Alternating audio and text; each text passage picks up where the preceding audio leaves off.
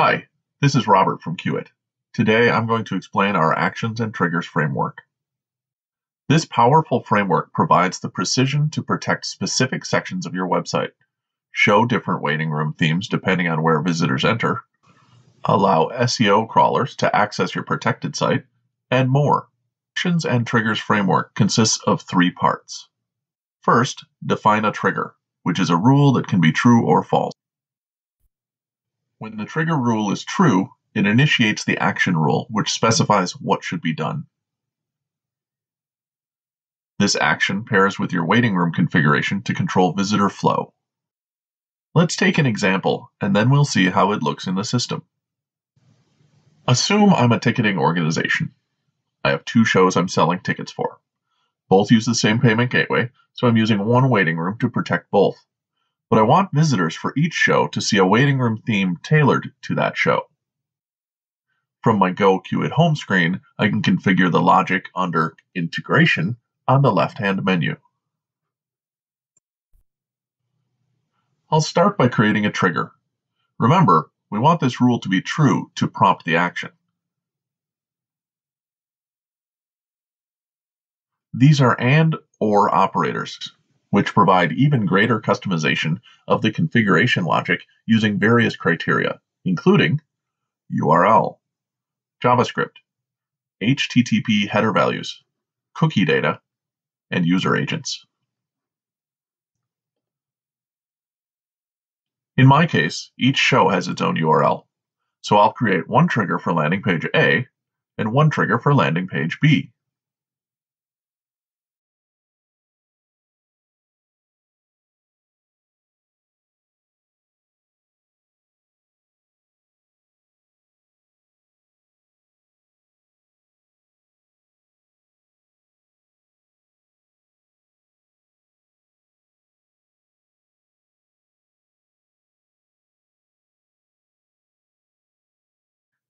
Next, I'll move to my actions.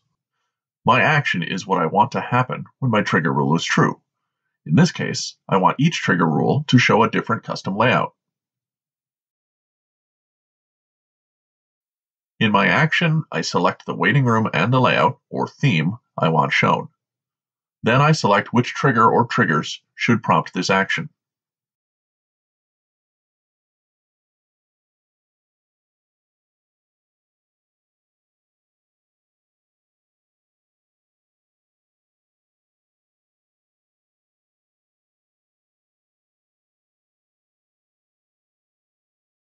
Note that if I select multiple triggers, just one trigger being true is enough to prompt this action. If I want a trigger that is true on all pages protected by my integration method, I can select All Pages Qt. I'll move back to my Actions overview and see the two actions I've just created. Note that the actions are order dependent and can be reordered as necessary.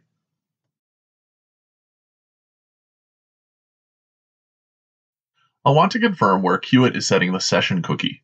This is important if my visitor's journey starts on one subdomain and ends on another subdomain. The cookie validity determines how long my visitors have in the protected section of my site before being sent back to the waiting room. If I'd like to extend this cookie, as long as the visitor is active, I can check the Extend Cookie Validity box. The Remove Qt Parameters box is only applicable for JavaScript implementations, so I'll leave these settings on the default. Before any of my changes are live, I'll need to publish them. I can do this from the Overview tab.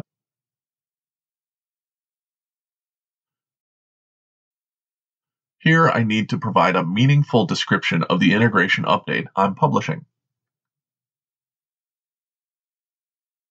I'll then publish my changes. Also on the Overview tab, I can see a history of the 10 most recent configuration updates.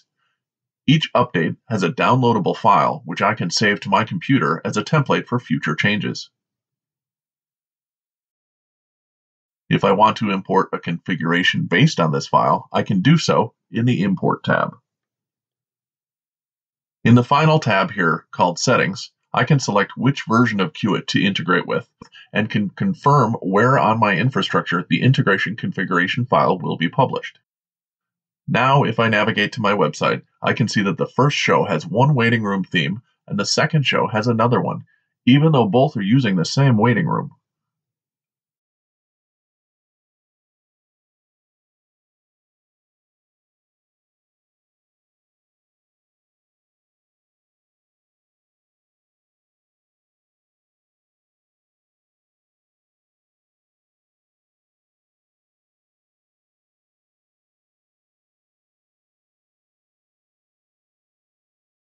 I hope this tutorial has been helpful and that you have a better understanding of how Quit's actions and triggers can fit your needs.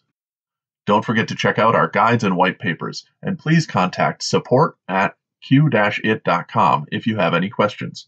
Thank you.